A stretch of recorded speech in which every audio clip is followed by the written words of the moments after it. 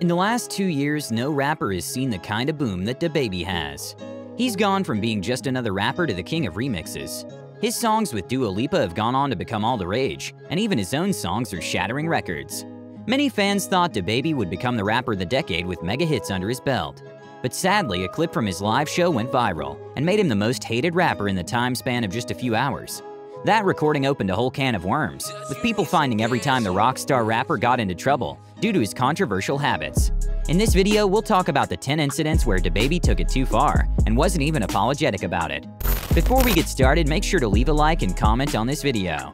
Also, if you'd like to join this month's giveaway of a brand new iPhone 12, then all you have to do is subscribe to the channel and watch this video until the end to find and comment the hidden message. Good luck! 10. Shooting in North Carolina. In November 2018, Jonathan Lindale Kirk, aka DaBaby, got arrested for shooting in Walmart in Huntersville. One person, named Jalen Dominique Craig, died as a result of the shooting. Soon, DaBaby was put on trial, but he didn't release any sort of statement to his fans.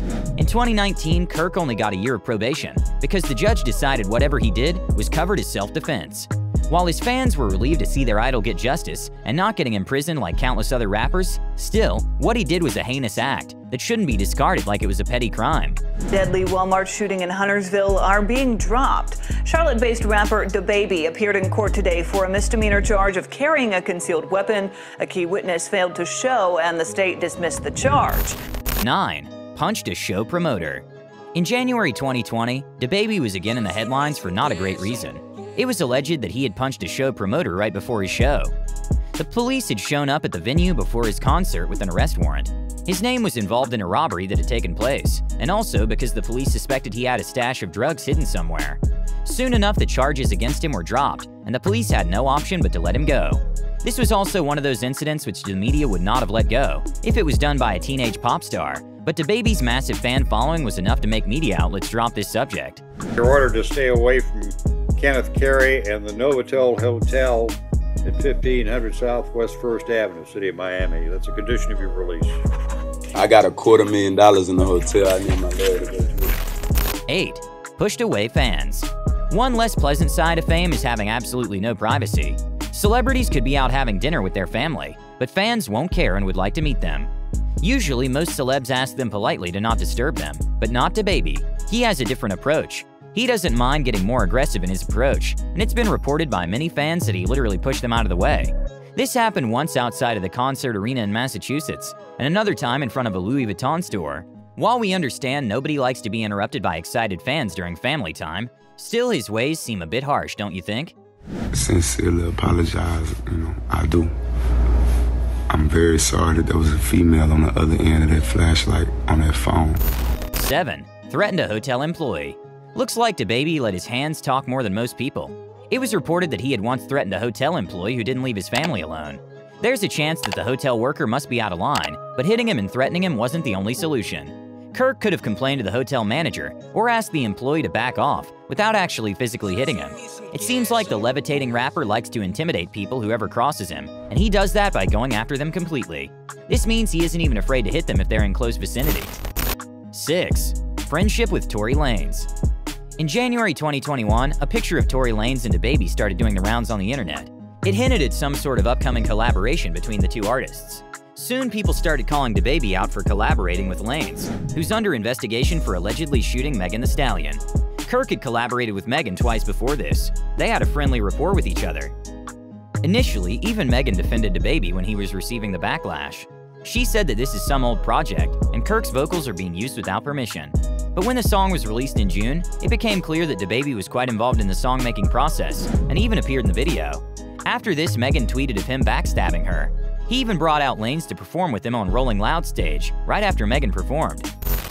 5. Possession of marijuana. DaBaby was arrested for the first time when he was 21 years old. He got locked up for the possession of weed. Since then, he's been arrested multiple times on the same charges, but every time he'd gotten out of jail by paying a fine. Every time after being bailed out, he had kept his stance of doing nothing wrong by keeping weed in his possession. Earlier, he used to have other drugs also with him, but after getting arrested, he dropped everything. Today, he claimed to be completely sober and even swore that he hasn't touched weed in a long time. 4. Homophobic comments.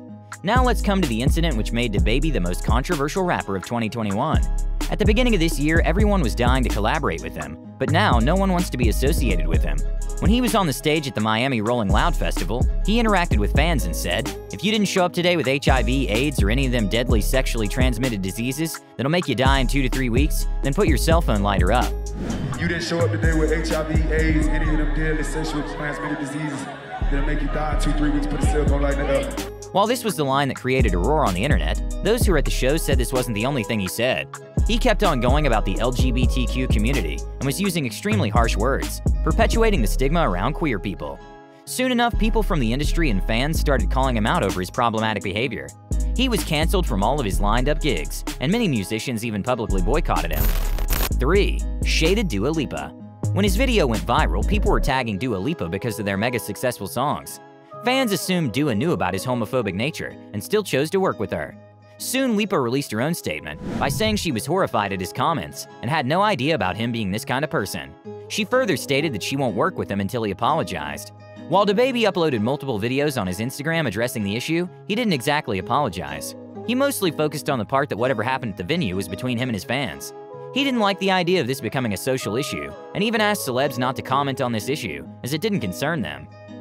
My gay fans don't got AIDS. They don't got AIDS. My gay fans, they take care of themselves. They ain't going for that. They ain't no nasty gay.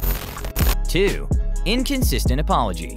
With every passing day, DaBaby's comments were only getting a more angry reaction from the fans and the people of the industry. He eventually tweeted what he called an apology, but it again backfired, as he didn't acknowledge what he said was problematic. He only apologized to the people who had been affected by HIV and AIDS personally, but said what he commented was absolutely right. He then tried to manipulate his fans by saying that the comments weren't directed at his fans because his fans are intelligent. It's safe to say that nobody fell for his fake apology, and this time, not even his own fans defended him. 1. Crass lyrics after AIDS controversy. Even after all this controversy, he released a new song, giving what it's supposed to give, with lyrics that talk about AIDS. Soon after the release, he hinted he had written the song before his performance at the Rolling Loud Festival and said it was a mere coincidence that his comments got such attention. Even at the end of the music video, he seemed to have given a message to the haters, with "Don't fight hate with hate. My apologies for being me the same way you want the freedom to be you." This made his fans realize that he knew he was being hateful and had no intention of truly apologizing for his views. And with this, we've come to the very end of this video. Tell us in the comments below, do you think DaBaby will ever truly realize the impact of his words? Let us know your thoughts on the whole video below. Also, don't forget to leave a like on this video, and if you're new to this channel, make sure to hit that subscribe button for all future content. Thanks for watching, until next time.